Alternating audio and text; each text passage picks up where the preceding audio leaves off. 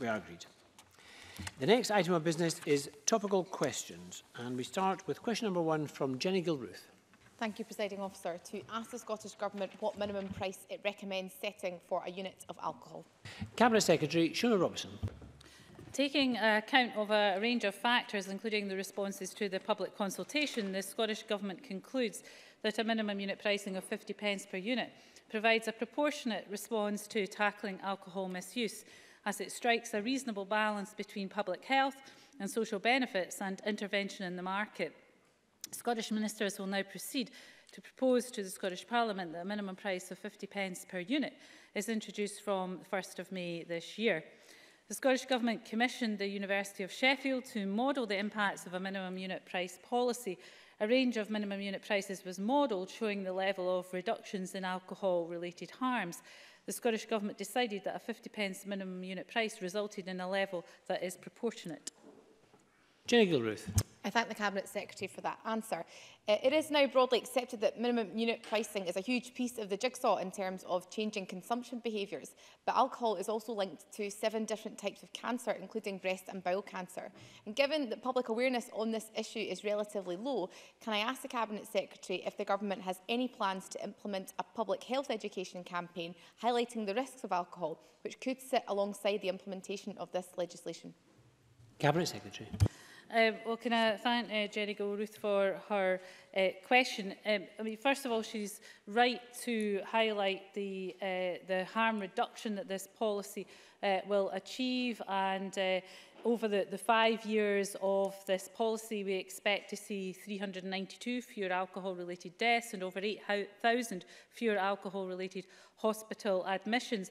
Jenny Gilruth is also right to talk about the impact on, for example, cancer rates, and we know the links to breast cancer that alcohol use has been linked with over the last few years, has been very strong evidence indeed.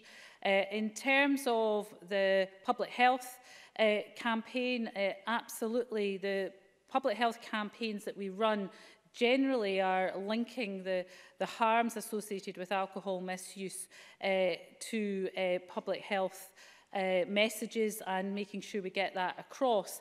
Also, there will be an awareness campaign that will go along with minimum unit pricing to both raise awareness amongst retailers and the public about this policy introduction, to make sure everybody is aware of the details of this policy being introduced, and that the materials for that are going out very soon. Jenny Gilruth. Thank the Cabinet Secretary for that response. Can the Cabinet Secretary advise if the rates set for minimum unit pricing will be kept under review, and if any broader policy review, as is permitted by the legislation's sunset clause, will be carried out by public health experts and not by the involvement of those in the alcohol industry? Cabinet Secretary. So, as I said in my initial answer, we believe a minimum price of 50 pence per unit strikes a reasonable balance between public health benefits and intervention in the market.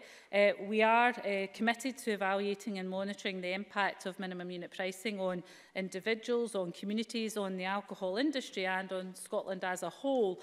NHS Health Scotland will lead on this, and work is well underway on establishing and commissioning the various studies involved in the evaluation programme. And as Jenny Gilruth mentioned, we inserted a sunset clause into the legislation, and this requires the Scottish Government to report to the Parliament on the impact of minimum unit pricing no later than 5 years after it begins. The report will then be debated here in Parliament, and a full vote will be required in order to continue the policy.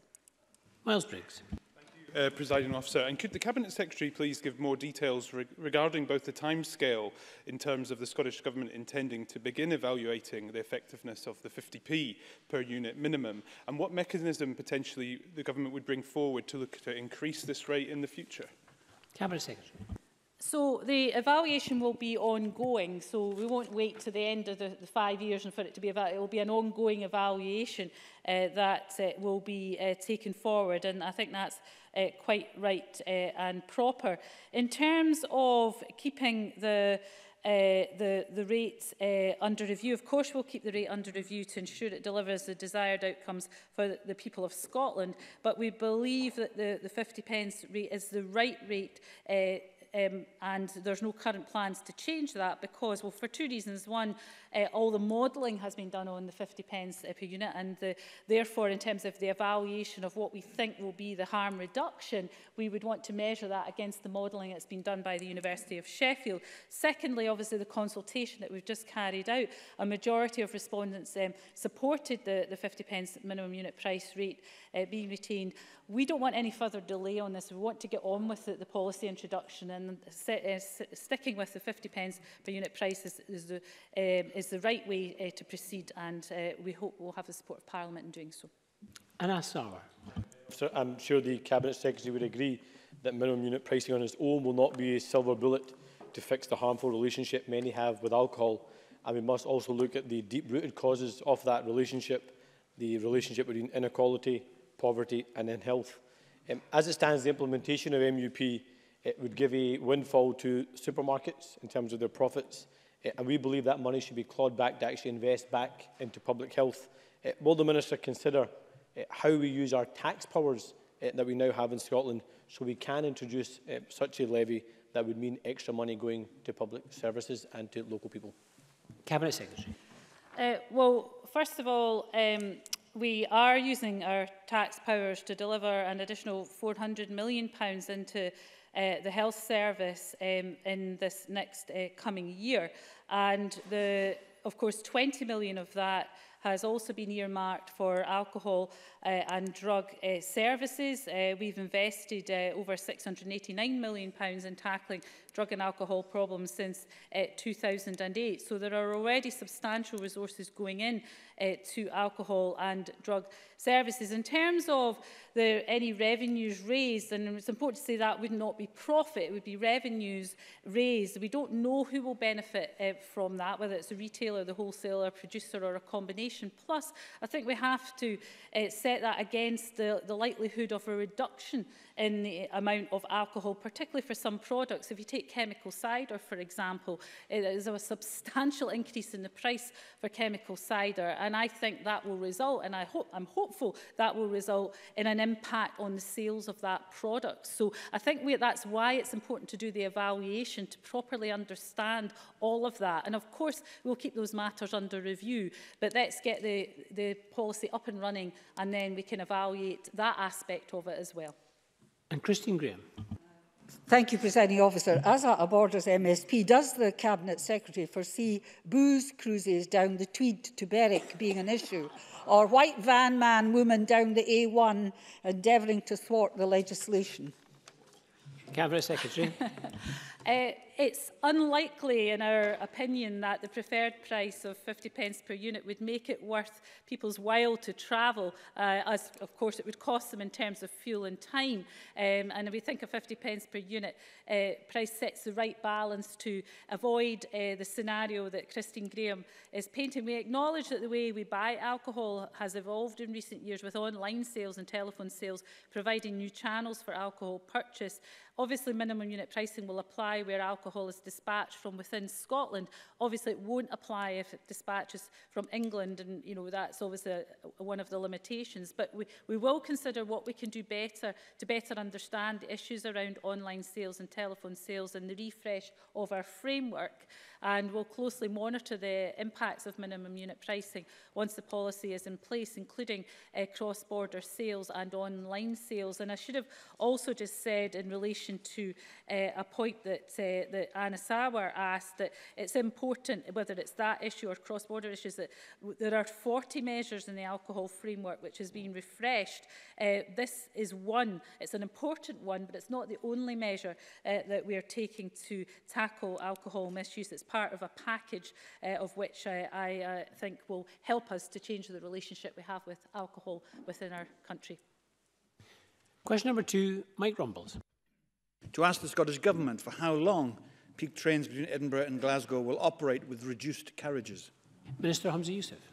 Now, first of all, can I say that, of course, I regret any reduction in capacity in any of our services in Scotland, let alone our key arterial route between Edinburgh and Glasgow. The interim changes to peak time capacity are due, as the member probably knows, to slippage in the introduction of the new Class 385 fleet and contracts ending to lease 4 trains or 12 carriages. ScotRail has made significant efforts to try to reduce the impact of this as they work with the manufacturer Hitachi to introduce a new 385 fleet as quickly as possible. Hitachi, the train manufacturer, and ScotRail are working, of course, tirelessly towards introducing the new trains, some of which are undergoing testing. However, it's important to say at this stage that neither ScotRail nor Hitachi nor, of course, I would be comfortable at all with compromising safety, and we simply will not do that. So we must listen to drivers' concerns around windscreens. We are in close contact with ScotRail to ensure the impact of these short-term capacity problems are minimised. Passengers are being given help to plan their journeys, including clear information on services with more capacity, as well as reduced fare on the Edinburgh to Glasgow route via Airdrie. ScotRail has already altered leases for diesel trains to help mitigate against project delays, and every attempt has been made across other rail operators and leasing companies to either prolong leases or indeed secure additional trains as a short-term solution. I have here the Minister's statement at a meeting of the Rural Economy and Connectivity Committee on the 29th of March last year. That's 11 months ago, when he told members that, and I quote, "The introduction of the first new, longer, faster and greener Class 385 trains remains on schedule for the autumn, with the full fleet becoming operational on the Edinburgh to Glasgow route during December." The Minister was pictured everywhere, claiming credit for all of that. Now, is the Minister aware that these delays to the rollout and the consequent reduction of carriages will have a major impact on the lives of thousands of commuters? And it wasn't just about the drivers with the windscreen. This has been delayed a long time before this became public. Minister. Can I say to the member, of course, I absolutely regret the inconvenience that's been caused to passengers. What I am saying here is that clearly there's been issues, and these have been well documented, of course, around the manufacture of the trains. Now, there are other issues. The member has a right to allude to them, but it'd be remiss of me not to point out the fact that productivity at the new UK plant, issues around supply chain with Hitachi, a global company, have been the primary factors in the delay that we're seeing. But frankly, I don't think passengers care really who's to blame. They want to see the new trains into introduction, and that is what I'm working to do. But I cannot compromise safety. There are some train sets built. He probably knows that, a number built, a number going through testing here in Scotland. But until the drivers, until ASLEF, who are right, of course, absolutely correct to put forward their concerns, until they are satisfied that those safety issues have been resolved, then I won't be putting additional, well, certainly will be putting additional pressure on Hitachi and ScotRail, but not to compromise safety. So while he is absolutely right to raise concerns that passengers have, I don't dismiss that in the slightest. What my job is to try to do is mitigate that as best as possible, and we have done that. ScotRail have managed to extend some leases and have managed to change around their schedule around maintenance and refurbishment so that the impact is not as bad as we first feared. But clearly, of course, the sooner we resolve this problem and this issue, the better for everybody involved. Mike Rumbles.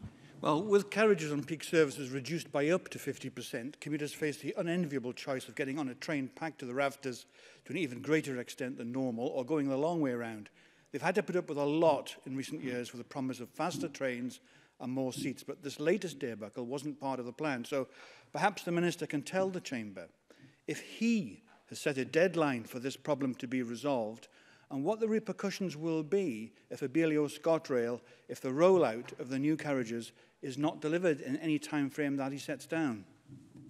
Minister. You know, he tried to push me on this, I know, in the Rural Affairs, Rural Economy and Connectivity Committee, and the reason why I didn't give him an exact date is because clearly I have to give Hitachi and ScotRail the room and the time to work with ASLEF, the drivers, to come to a satisfactory conclusion on the windscreen, and also some of the other issues that they are facing. But I can promise him that the pressure I'm putting on them is extensive and is great. What I would say is, from May onwards, I think the member's also aware that we have the delivery of the high-speed trains as well. Now, with the introduction of the high-speed trains, that should mitigate some of the capacity issues that we face. But he's also right to say in his question to me that with the introductions of the 385s, once these issues are resolved, with the HSTs coming into service as well, there will be an enormous amount of additional capacity which passengers will feel. And in the meantime, in order to help mitigate some of the capacity issues we're facing in the short term,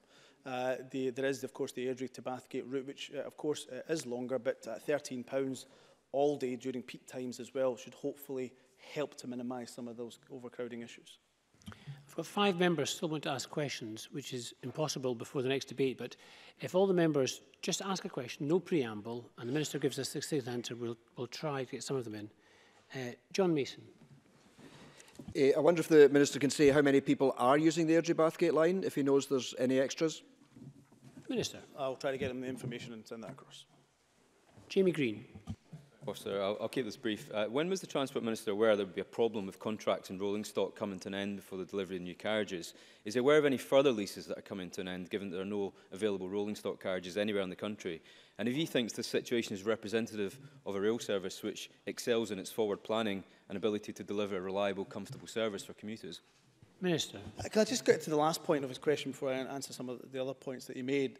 And it's worth saying that, of course, we expected Hitachi, the train manufacturer, to deliver these trains last autumn. And in fairness to ScotRail, they built in 5 additional months, almost 6 months, of additional time at the end of the lease. You would have to have some crystal ball to envisage some of the problems that Hitachi have been facing. As a global company, I have to say I'm astounded at some of the problems they've been facing in terms of supply chain and in terms of productivity at their new plant. So it's not a lack of forward plan. There was a number of months built in at the end of the leases, and they've done their best, ScotRail, to extend some of those leases, but clearly in the case of 4 trains and in the case of 12 carriages, they've not been able to do so. Yes, of course, we are aware, and we have a spreadsheet, and we know when trains are going off lease. ScotRail know when they're going off lease, and are currently and continuing to plan for the best case scenario in terms of the introduction of 385s, but also prudently what would be the worst case scenario and how we'd mitigate against some of that. In terms of when I knew about these, I understand the criticism that's coming from opposition members. I hope they'll know that I've always been the first to come to Parliament and indeed right to the committee whenever I've known about these issues, because it's better, of course, to be upfront about these matters and try to find a solution to them. And I promise him that I'll continue to keep Parliament and the relevant committee up to date. Colin Smith. Thank you, Presiding Officer. Given the recent BBC documentary Mind the Gap revealed instances of passengers collapsing on ever increasingly overcrowded trains, and given the concerns of unions such as the TSSA over cuts in staffing by ScotRail leaving stations without a health and safety department, what recent discussions has the Minister had with ScotRail specifically over the issue of health and safety, and can he give a categoric guarantee that passengers' health or safety has not and will not be reduced as a result of the delay in the delivery of new trains or as a result of staff redundancies?